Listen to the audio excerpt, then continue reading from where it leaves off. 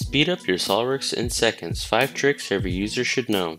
Number 1. Use large assembly mode. Automatically adjust settings for better performance on complex models.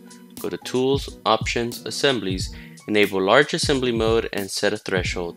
This mode disables performance-heavy features like real-time shadows, edges, and transparency. Number 2. Simplify parts and assemblies. Reducing model complexity saves RAM and shortens rebuild time. Adjust the image quality slider under Document Properties, Image Quality.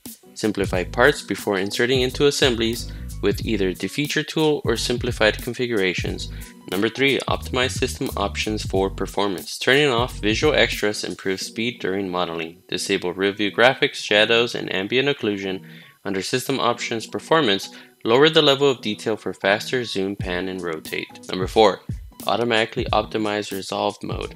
Let SOLIDWORKS determine the best way to load your assemblies. Go to System Options Performance. Under Assembly Loading, enable Automatically Optimize Resolve mode. Number 5. Update hardware and graphics settings. Your hardware makes a big difference in performance. Use the SOLIDWORKS Hardware Certification tool to verify your graphics driver. Follow for more tips.